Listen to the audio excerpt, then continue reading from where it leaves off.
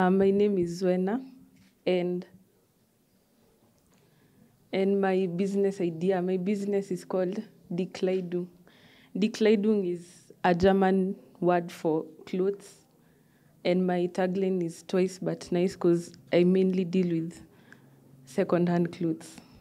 So, Dikleidung is an online thrift store, mostly for young people, age 18 to 30. To help young people search for trendy and classy clothes at an affordable price. My key partners are local vendors, local brands, retailers, delivery agents. So mostly when you go to, let's say, Think Twice, I buy clothes, I come and sell at a profit. Or I go to these second-hand markets like Gikomba and Toy Market and buy clothes there because most stores in Kenya are very expensive. For example, Mr. Price, Woolworths, most people cannot afford those clothes. So my key activities, we are looking for an affordable fit that any normal person, any Kenyan can afford, especially these hard economic times. Good quality clothes. Before I sell my clothes, I'll be washing them and at least iron them, and then I sell. I'm looking for comfortable and classy clothes because most young people want to look like, they have good fashion and a good fashion sense. My key resources, as I said, second-hand market and most online stores that you find on Instagram or Facebook. I'll partner with some of them. My value proposition is comfortable, affordable, and classy.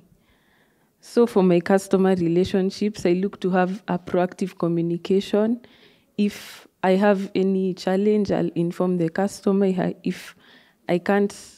If I don't have the clothes that the customer wants, I'll inform the customer and not give them false hopes. I'll have frequent sales and offers to at least attract more customers. I'll offer good quality clothes and not torn clothes like some second-hand dealers do. And I'll be responsive to customers in case of any complaints or feedback and anything.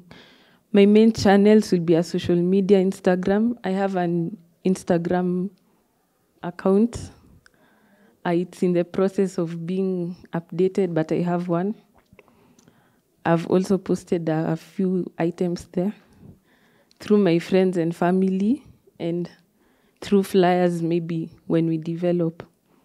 Customer segments, as I said, I'm targeting the youth of age 18 to 30, and especially right now as we go to university.